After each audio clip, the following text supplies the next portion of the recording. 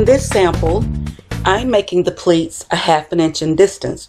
Here's my sample fabric, and a lot of times I like to just freehand my pleats. I kind of like that look where it's not so perfect, but for the sake of showing you the correct way to do this, I'm going to measure the pleats. I'm using a 12-inch ruler. Since my pleats are going to be a 1/2 inch, I want them to also be a 1/2 inch in depth. I'm going to be using short marks and long marks. I'm going to make the 1 inch mark to be my long mark, and I'm going to make the 1/2 inch mark to be my short mark. Using my ruler, I'm marking the short mark at the 1/2 inch mark, and I'm using a long mark at the 1 inch mark. I'm doing this with a pen, but you want to use chalk, something that will disappear in the fabric that won't make a permanent mark. You want to make these marks all the way across your entire fabric.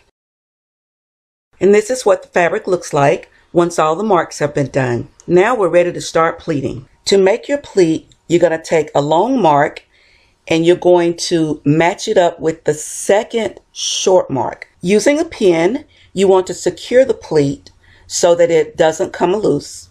And you'll just continue this process all the way across till you come to the end of your fabric.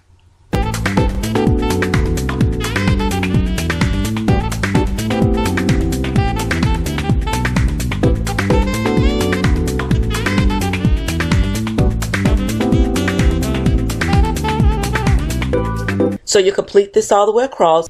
This process can also be done at the ironing board. And I'm going to go ahead and press my pleats down.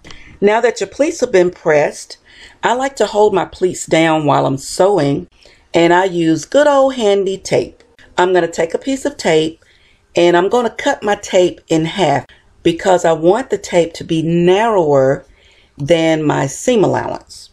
So you'll take your tape, and I'm going to just simply lay the tape on the top of my pleats to keep them in place. And I'm going to take the other piece that I cut and put it on the bottom of my pleats. Now, your project will be a lot longer than mine, so you'll have to use more tape. My tape measures about 1/4 inch once I cut it, so that'll give me plenty of room to sew my 5/8 inch seam allowance just below the tape. I've stitched my pleats, and as you see, my stitch falls just up under the tape. And now you'll just simply remove the tape and your pleats stay perfectly aligned. I like to leave the tape on the bottom of my project until I'm ready to hem it. I hope this tip has been helpful, and I hope you try it. Happy sewing!